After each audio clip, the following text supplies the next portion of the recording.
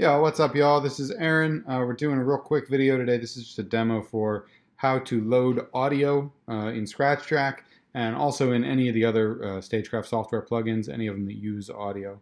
So I've had a few people email lately, and they're just saying, hey, I don't know exactly how to use all the sort of file management, like scanning your library and stuff like that. So we're going to go through it real quick. There's four things we're going to go over, basically four ways to load audio.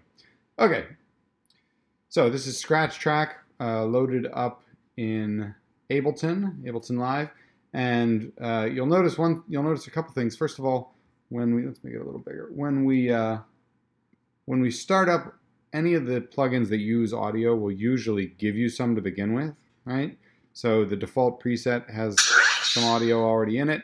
Scratch is for scratching, so right. This kind of stuff. But I should note that all the plugins, Loop Lab, all the plugins that use these things work in the same way, so you can scratch just like that on the audio in any of them. So, okay, so first way to get audio is just loading presets, right? When you start it up, you should see some audio. There's a bunch of presets in here. They all have different audio attached to them. One of my big projects is to build more of those, to give you a bigger preset library to make all of that more accessible. So look for that coming soon. Second way is just to drag and drop a file. This is most people's preferred way. Now we're going to have an issue in Ableton because as soon as I open up the Finder to find a file, you see it hides the plugin. But let me see. I think it's got it down here. Yeah, I already added it. Great. Here's a folder on my desktop, make music, and here's subfolders and all that. Let me just grab this one, drag and drop. In my case, I can drop it right on the turntable, which is what I just did, or anything that has audio usually has these sample players, right, which are what's holding the audio. So I can drag one of these down here and drop it. Should give me an icon. I don't know why it's not giving me an icon. Drop it right onto one of these, just like that. Or you can drop it directly onto this wave player, right? So you got some options. You got 3 or 4 places you can drop audio, and it should work just fine. Okay, if that's not your jam, we also have a menu here, which is also here, right?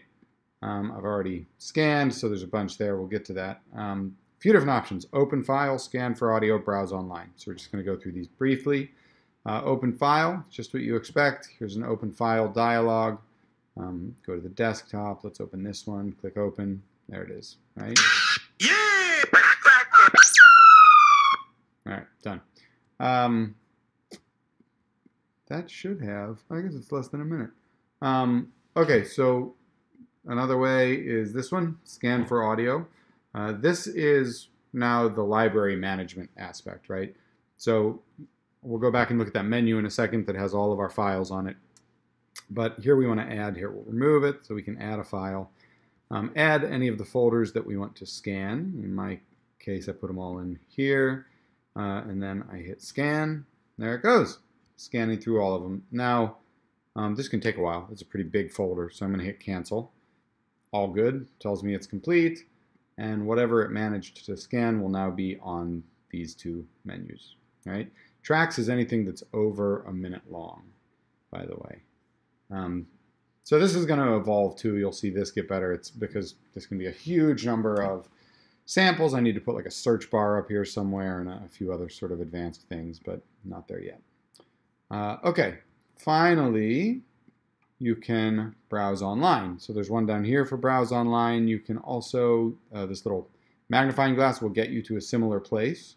If you open this, you get, this is like our preset and audio browser, right? So let's see, West Coast. There we go, West Coast Wave.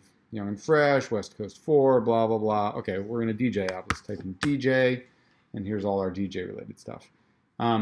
These are packs. I'm going to go into them and show you how that works. The important thing to know about this is that these are online, right? So you may have to download some of this content. You may have to purchase some of this content, right? There's a lot of free stuff on here, but it's not all free because I've gotten it from producers all over the world, some of whom are get paid for this stuff.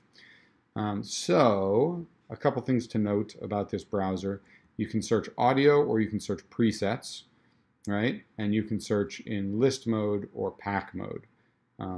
This is all like, this looks okay, but this is going to change this part of it a little bit because I'm thinking up better ways to sort of represent this. But right now, here's search for DJ. Here's all the DJ related stuff. If I scroll down, that's probably the end of it. Yeah. It's online, so if you scroll to the bottom, it'll keep refreshing and giving you more, except in this case, that's all there is to it. Let's go in. Our buttons are Explore, Purchase. I want to explore the DJ toolkit. Here's all the samples, right? I click on the sample, it brings up some info about it over here. Like I said, that's got to be redone. It's not looking great. We can preview these files. And then if I want to load one, I like that chant. Okay, load that. Oh yeah, and this one doesn't currently disappear. Should probably make it disappear when you hit load too, but it did load. There you go. That's cool.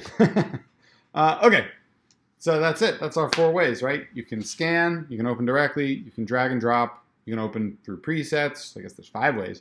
And you can go online and look at presets and audio and download all day long. Should have lots of ways to get audio into Scratch Track. Again, this also goes for Armory, Echo Thief, Loop Lab, any other plugin that is a Stagecraft software plugin that uses audio is going to do it in basically the same way. So, cool. That's it. Have a good day.